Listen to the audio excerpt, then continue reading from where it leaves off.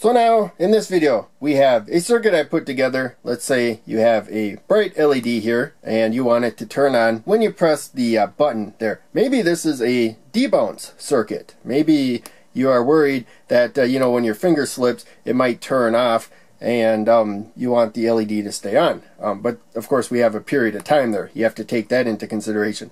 Now, if you hold the button down over the longer period of time, because of the way that the 555 timer is, maintaining the button also keeps the output high. As soon as you let go of the button after that time has passed, the output will go low. So that time is just however long it took this LED to go off when you weren't holding the button right there. Of course, the timing is adjusted with a capacitor and a resistor when you're using a 555 in monostable mode. So monostable mode means output's going to stay low. In this case, it keeps the transistor off and the LED off until, in this case, you press a button. Give a low input to pin 2.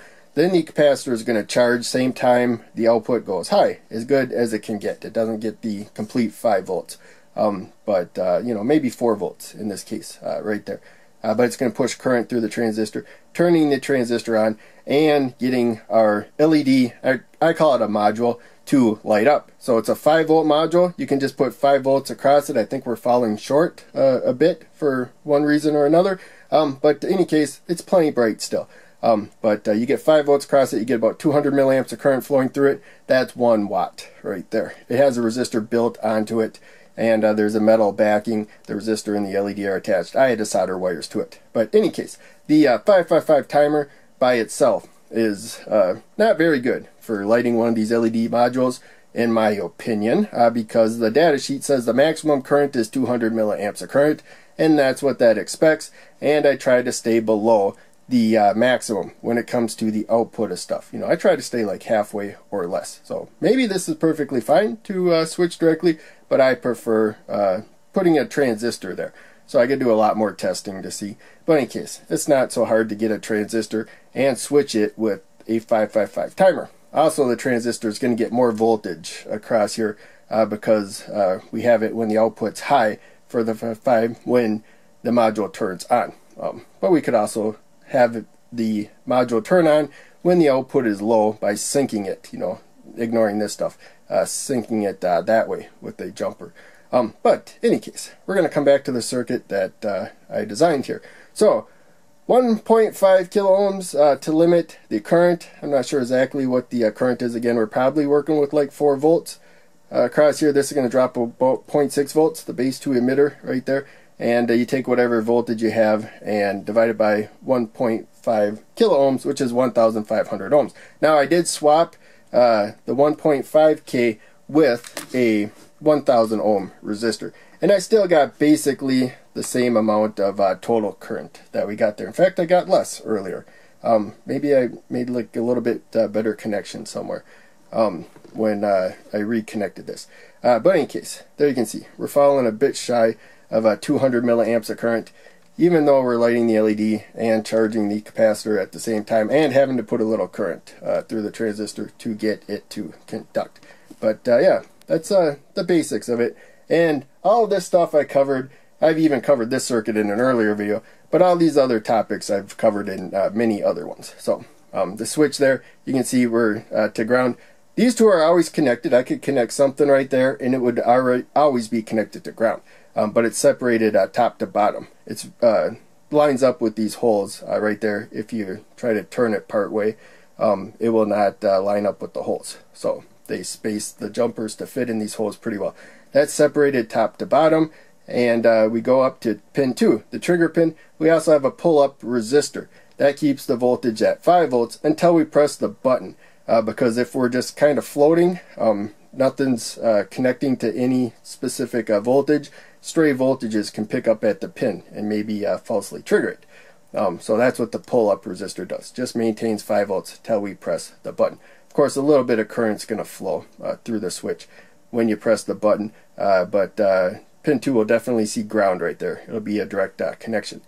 And so there's our output going up there. First we'll come to the timing. So we have the, what's that, 47,000 ohm resistor right there. You can use a lower value resistor to go faster, or for how long the output's high, or a higher value resistor to make the output stay high longer. Of course, with these, I don't know when they start struggling to be able to stay high for longer periods of time. But you know, like up to 10 seconds or so, you should be able to stay pretty accurate. I believe we had like 2 or 3 seconds here. But in case, 47K, and that charges the capacitor when we press the button right there. Now the capacitor is charging from 0 volts up to 2/3 of the supply voltage. When pin 6 right there sees that we got to 2/3 supply voltage, pin 7 there, which was doing nothing, it was off basically, now it connects to ground. So the capacitor instantly discharges. So you don't want to use a capacitor probably that's like larger than this value, because you kind of got a short. It basically instantly discharges, which is a little bit high current, but probably okay. Whatever current gets through this resistor, again, it's going to go right down to ground while the output is low, which we are doing now. So we are kind of losing, or we are losing current there, going through there. And so, you know, you don't really want to go too low in value with this and too high of a value capacitor. It's better to keep the capacitor relatively low in value, the resistor relatively high in value, but in case you balance which one's higher and which one's lower, depending on the timing you want to set. Make them both lower, it'll go quicker. Make them both higher, it will go faster. The output being high, I mean, right there, you find a balance. So in any case, stuff I talked about in a lot of videos. I'll try not to ramble on about that anymore. Of course, you have to power the integrated circuit, positive to pin 8, negative to pin 1, right there. This is pin 4, that's the reset pin. It's waiting for a ground connection, you know, pretty close to ground, very close to 0, maybe 0.5.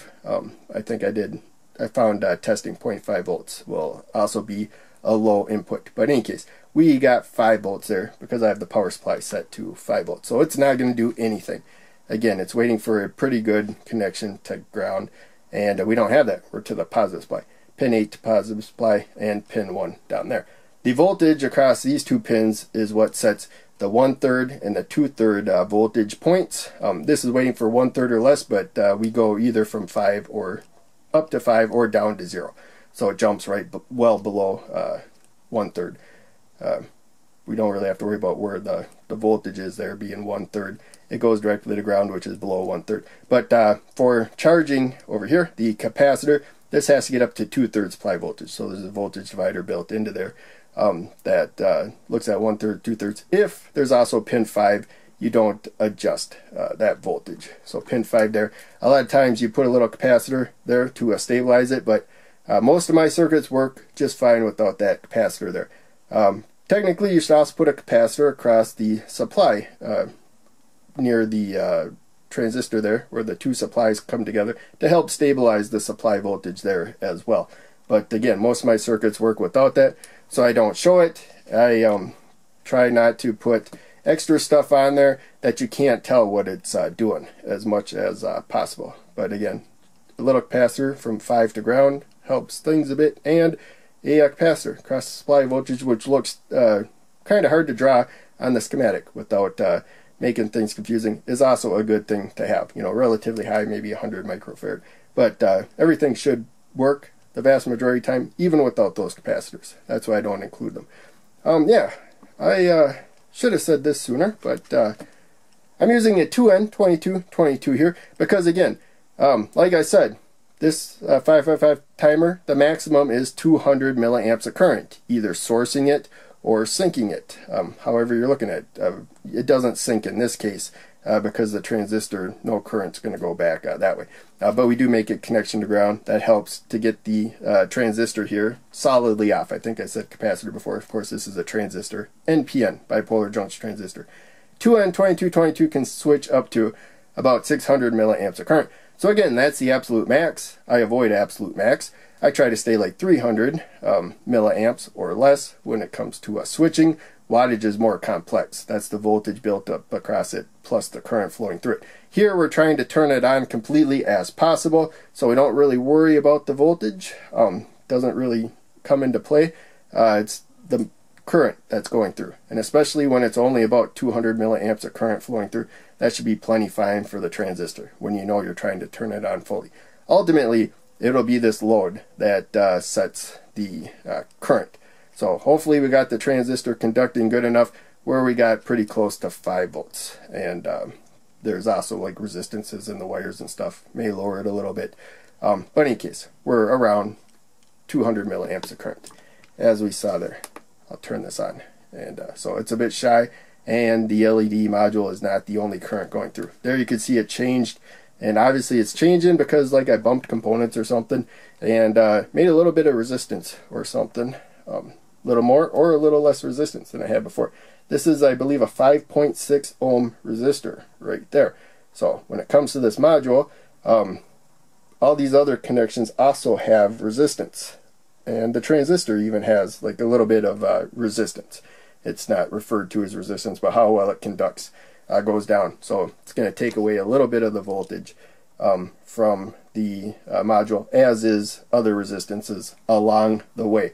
So if you soldered all of this together, then you would have a little bit more current, almost definitely right there. But in any case, rambled on long enough. Thanks for watching. Make sure you check out one of the other videos I'm posting on the screen, and check out the links down below. They all help out a lot. I'll see you in the next video.